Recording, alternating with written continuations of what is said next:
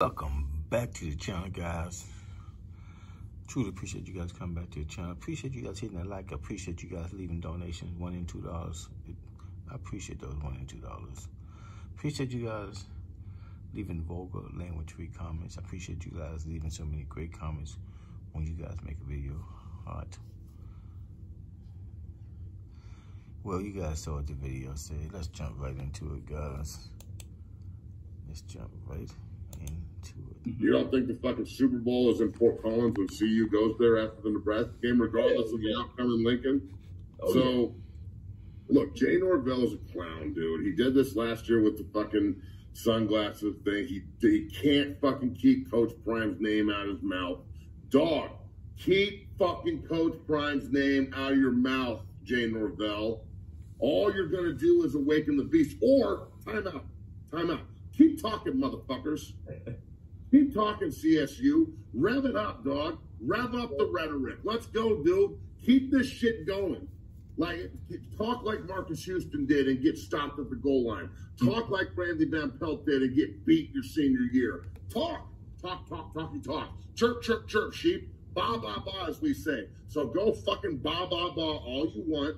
And keep saying you're not thinking about Dion when you're dreaming about his ass. He was probably your favorite player growing up. And you were probably playing against his ass. You're the same age, and you loved him at the same time. That's weird. So, look, dude, everybody, let's just be real here. Time out. Everybody at CSU wishes they could play at CU. Facts.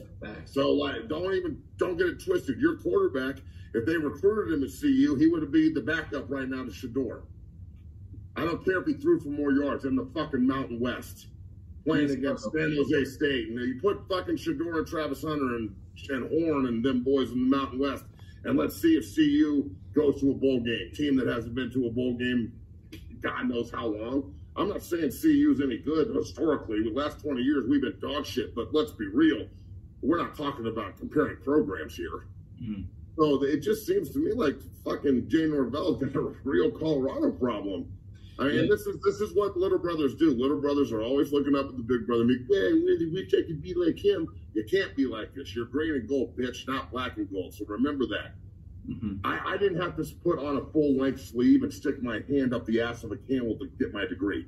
So I wonder if Jay Norvell is on that trip. So, look, man, you're at Mountain West Media Day, homie. Talk about Washington State and Oregon State who are going to walk into Fort Collins this year and shit stomp the fuck out of you.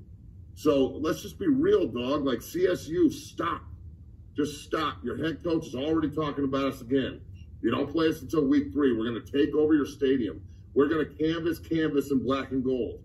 And all you fucking sheep herders and sheep are going to be up there ba-ba-ba about how much you hate us because you fucking hate us. Remember that shit. So, Jay, again, I'm going to reiterate.